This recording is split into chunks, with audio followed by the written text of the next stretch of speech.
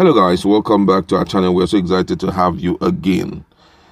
The issue of Abaribe producing, that Senator Abaribe producing Nnamdi Kanu has been awoken again. You know, this issue was kind of swept under the carpet and forgotten about. But today, one of the lawmakers in the lower chamber brought up the issue and demanded that something very drastic should be done about it. Though some other person also came up and they spoke about that same issue. And that's just what is trending right now. Don't forget that Ali Ndume, who is a senator representing Borno State, had to face this same thing some time ago when the man that's the chairman of pension reform tax team, Abdul Rashid Miana, got missing. He was the one that signed shorty for him. So when he got missing, he was summoned by the judge and justice, and the issue went so far to a point that he was thrown into prison.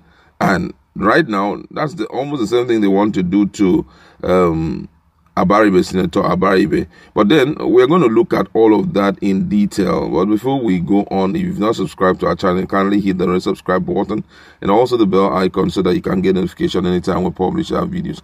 Let's look at the news in detail. The Deputy Speaker of the House of Representatives, Idris Wase, on Thursday said Senate Minority Leader Nnamdi Abaribe should be in prison for failing to produce the leader of the indigenous people of Biafra, IPOB, Nnamdi Kanu, in court. Wase said Abaribe should be jailed, just as Senator Ali Ndume when he failed to produce the former chairman of pension reform tax team, PRTT, Abdul Rashid Miana, who he stood for as shorty. A member of the House, Sada Soli, had raised a point of privilege expressing displeasure over the minority leader in the House, Nnamdi Kanu. He disclosed information they had in a closed-door executive session last week about some members planning to defect to the People Democratic Party, PDP. Whilst in his contribution, Sim pegged that Elumelu, after their session, was in a meeting with People Democratic Party caucus of two chambers of the National Assembly. According to him, he said for him to even go out to report Mr. Speaker, it was a confidential matter. You know the meaning of executive session. He couldn't have gone there to report that one. Mr. Speaker, I want to say that there is a kind of false platform that I am seeing, because after the meeting, PDP caucus of both chambers went and had another discussion, a kind of build-up on the security situation, and I think we need to be serious. I see someone as Abaribe, who is a leader in the Senate, championing that. Yes, there are many flaws. He bailed Kanu Nnamdi, and during the NSAS, we knew what happened. Kanu then was the one who was asking for the head of Tinubu, destroy this, destroy that in the nation. But we have allowed him. He knew what happened to Ndume. Ndume, for bailing Miana, was taken to prison for not producing him, but we allowed this man to go as opposition person. What is happening, sir?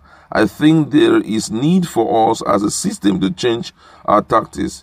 It is not about opposition. If you are going to do opposition that is right and also be part of the solution to problems.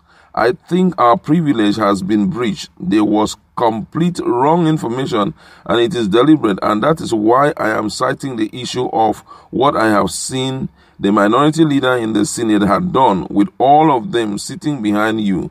Ordinarily, for failing to produce Nnamdi Kanu, he should be in prison just like Ndume was taken to prison.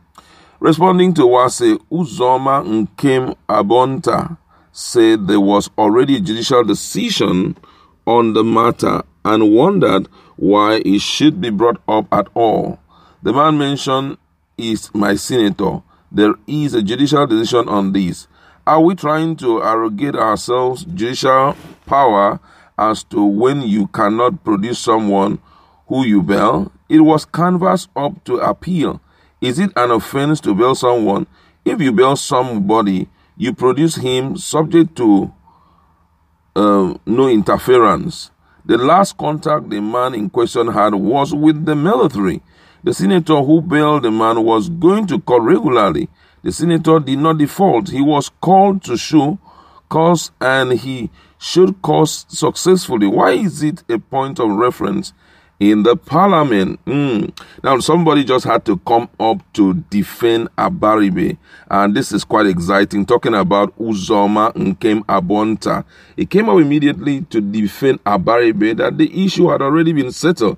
And there's no need of, crying over spilled milk. If it has been settled, why do you still go up digging up the issue? All right, but then it's good we look at what Nigerians have to say about this, you understand?